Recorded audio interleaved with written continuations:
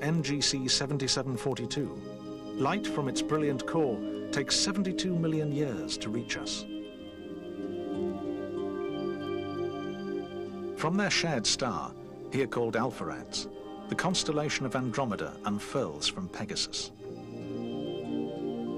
Andromeda, the princess rescued by Perseus, is home to the Andromeda Galaxy, M31. Like a big sister of the Milky Way, Andromeda is a spiral with two companion galaxies. By naked eye, on a clear night, it's the most distant object we can see.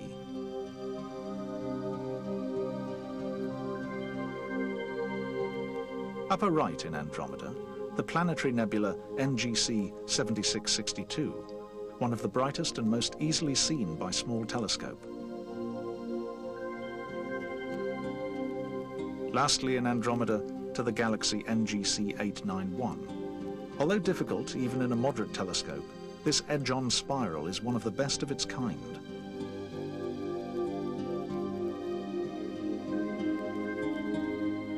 Immediately beneath Andromeda and Pegasus are the faint stars of Pisces. Pisces is the constellation of the fishes, supposedly tied from their tails to the star Alpha Piscium. The pattern has two special features. The first is this circlet of stars. The second is that the Sun, the Moon and the planets all pass through Pisces as a member of the zodiac. Close to the upper fish lies the galaxy M74. Although the brightest in Pisces, it still needs a moderate telescope.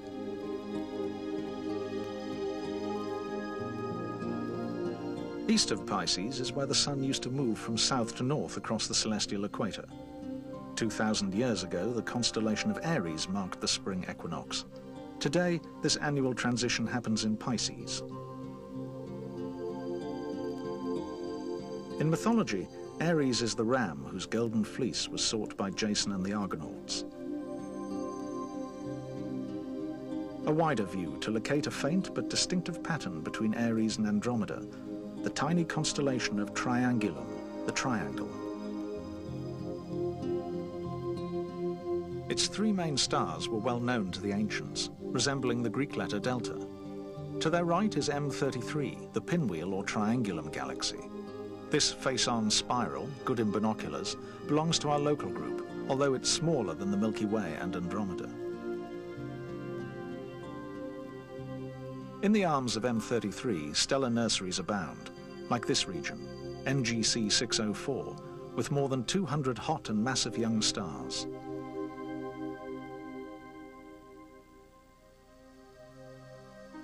Still looking south from the northern hemisphere, the constellation of Cetus is center stage. Cetus is a large but faint pattern depicting a whale or sea monster. Supposedly it threatened Andromeda before Perseus saved her. Our target is Mira, the wonderful star, a pulsating supergiant orbited by a white dwarf. Varying from naked eye to small telescope visibility, Mira was the first long-period variable discovered. North of Mira, toward the head of Cetus, M77, with its bright active core, our closest Seyfert galaxy, and good in moderate telescopes. West from Cetus to a zodiacal constellation, one of three linked with water. This is Aquarius, the water bearer, named by the Babylonians who visualized a figure pouring water from a pitcher, an image still used today. To the left in Aquarius, and visible by small telescope, is the variable star R Aquarii. As a Mira type, it's a supergiant with a white dwarf drawing off material. Periodic fireworks result. To the right in Aquarius is NGC 7009, the Saturn planetary nebula, like this in the Hubble Space Telescope, reminiscent of Saturn in small instruments. Higher in Aquarius, to what appears as a fuzzy blob in binoculars, M2, a rich and compact globular cluster lying well beyond our galactic center.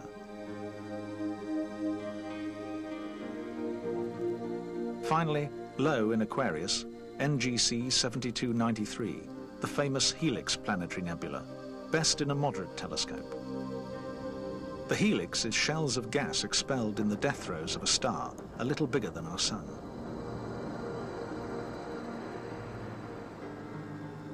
At its heart, all that remains is a white dwarf. In the panorama south, the constellation of Eridanus, the river, meanders from Orion to the horizon. Upper right, two stars in the square of Pegasus point to the bright star Fomalhaut. Fomalhaut, just 22 light-years away, is in the constellation of Piscis Austrinus, the southern fish. We go closer to identify two faint and half-forgotten patterns. The first is Sculptor, for a reason as obscure as its stars, a sculptor's studio. The second is Fornax, the furnace, equally barren.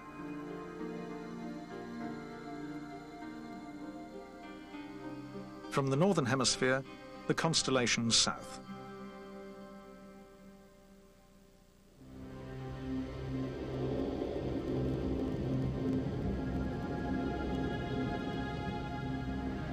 The equatorial zone, from October to December, our viewpoint for the night sky.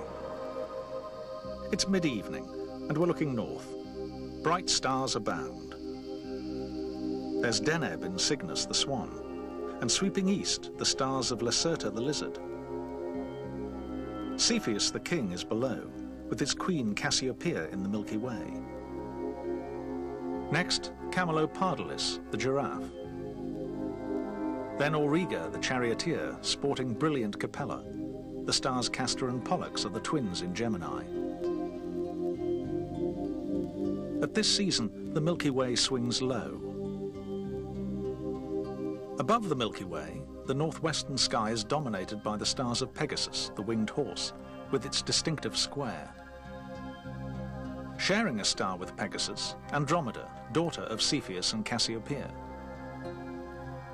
Overhead, Pisces, the constellation of the fishes. To the right, Aries the ram. And just below, Triangulum, the tiny triangle. This is a wonderful time for observers. The sky is bedecked with brilliant stars.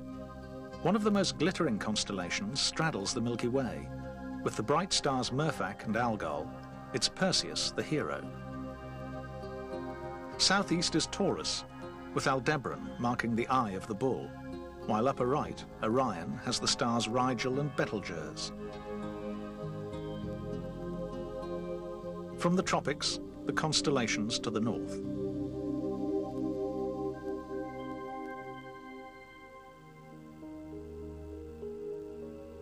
The view south from the equatorial zone is virtually clear of the Milky Way. Far to the east, Sirius, brightest of all stars, marks Canis Major, the big dog. The bright star Canopus is to the west. Canis Major just nuzzles the Milky Way, as do the stars above. With Rigel and Betelgeuse the brightest, this is Orion, the hunter.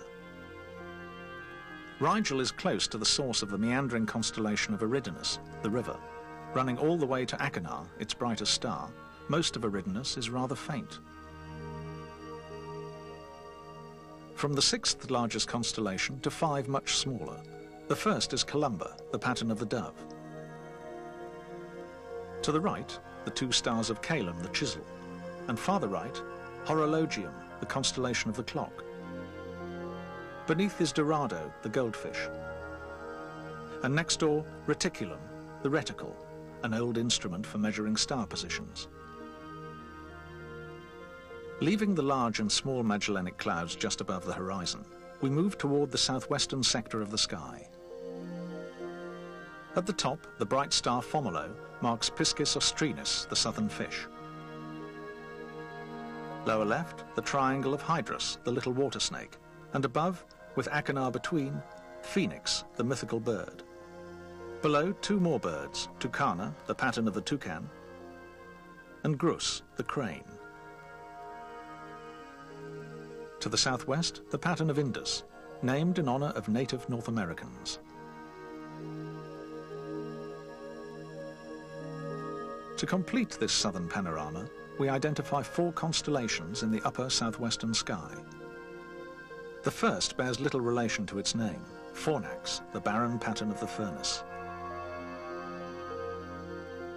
Upper left, Cetus, the whale or sea monster, is a more convincing depiction.